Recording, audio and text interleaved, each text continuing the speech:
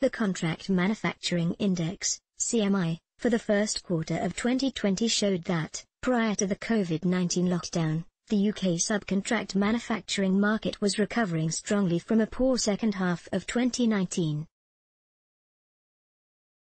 The index stood at 112, compared to the baseline figure of 100, which represents the average value of the subcontract market between 2014 and 2018. This was a rise of 70% compared to the final quarter of 2019, when the index had been at its lowest level since it was first published. However, it still hadn't recovered all last year's losses, closing 30% down on the first quarter of 2019.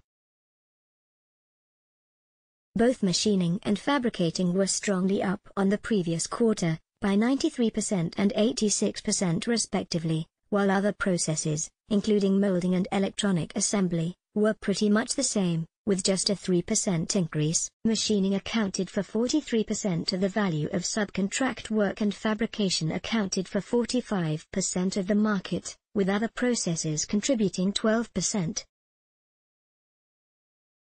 As in the previous quarter, the strongest markets remained oil/chemicals/energy and construction. Construction equipment moved down to 5th place and industrial machinery and automotive replaced medical/scientific and defense/military in the top 5. The CMI is produced by sourcing specialist KIMTK and reflects the total purchasing budget for outsourced manufacturing of companies looking to place business in any given month. This represents a sample of over 4,000 companies who could be placing business that together have a purchasing budget of more than £3.4 billion and a supplier base of over 7,000 companies with a verified turnover in excess of £25 billion.